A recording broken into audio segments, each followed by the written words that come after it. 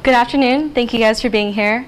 My name is Tammy, and I'm part of a team that worked this summer with the West Midlands Combined Authority to understand and reduce inequity in public transport access.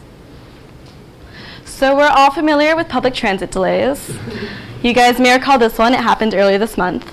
I personally missed a lecture because of these power cuts. Maybe you missed an important meeting or getting home in time for dinner with your family.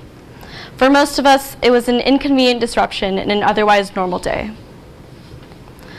But for other people, the consequences of public transit failure can be much more serious. Say that you're somebody trying to get to the hospital for a medical appointment, or that you need to get to a job interview, but you don't own a car. Then what do you do when the bus breaks down? As you can see, for some people, public transit access is not just a matter of convenience, but of necessity.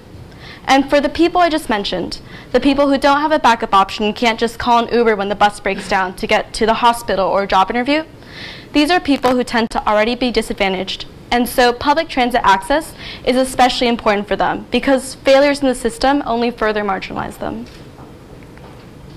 So if I were a transport planner, I'd be asking, who are these people?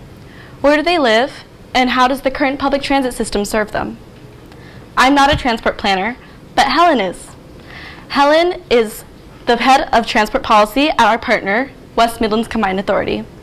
They're the people we have been working with this summer. They have power over the economic development and regeneration of West Midlands County, including public transportation.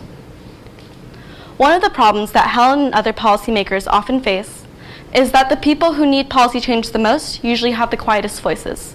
They don't have a seat at the table, and so policymakers can't see or hear their concerns, and existing inequities in the system only continue to be perpetuated. So our goal this summer was to help Helen and her team find the people who are left out of the current system and give them visibility through data. So what's currently stopping them from doing this? One answer is that they lack informative access metrics. Without a clear idea of how people can get to different places, there's no way to see how access varies between different groups, and therefore no way to see or fix inequity in the system. And this is where our team comes in. This summer, we used data to help them solve this problem, starting with asking the question, what is an informative metric of access? Informative should mean something that reflects the lived reality of trying to travel from place to place. And so the first dimension of this metric is that it should be destination-based. When I get on a bus, I'm not getting on trying to randomly go anywhere. I'm getting on with a very specific purpose and destination in mind. So informative metrics of access take the form of, can an elderly person get to a hospital? Or can an unemployed person get to a job center? The second dimension is that travel has many different costs. So we want to know things like, how far does an elderly person have to walk to the bus stop to get to a hospital? How long does it take a single parent to travel to a childcare center? Or how much does it cost an unemployed person to get to the job center? We calculated these metrics across the West Midlands, and we built a dashboard that lets Helen and her team answer questions just like these. Let me walk you through an example.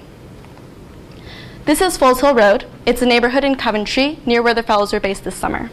It's known to have a high immigrant population, and we've come to know it as our go-to place for authentic Indian food.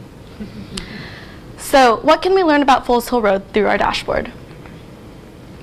First, our dashboard displays a heat map of a selected population. So here we've selected people born outside of the UK, and you can see that Foles Hill Road is lit up in bright yellow, which means that it confirms our intuition that there's a high concentration of immigrants living here.